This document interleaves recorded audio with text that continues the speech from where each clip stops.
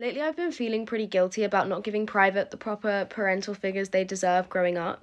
And as much as I want to be able to do both, I can't be mum and lover. So I took to Hinge and I set up the most transparent profile that I could. The only real roadblock came when Hinge asked me what my green flags were, and I realised that I absolutely have no green flags. Whilst I have quite a laborious list of things that I do not look for in a person, I actually don't know what I do look for in a person. Private helped me pick out some of the nicest pictures of myself.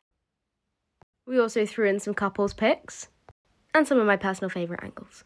I realised quite quickly that my list of green flags may not necessarily attract human beings, so we expanded in the only way we know how. Well, it's hard, you see, because I'm the only attractive person that I know, and I am almost perfect in every way. Ultimately, then, I want someone who mirrors me almost exactly, and is under no circumstances a Gemini.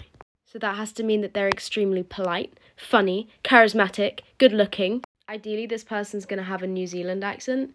It is a green flag, and you can't tell me otherwise. Another green flag and sign of healthy relationship is that they're taller than me, considerably so. And that they breathe in that specific rhythm that allows me to sniff their nostril air.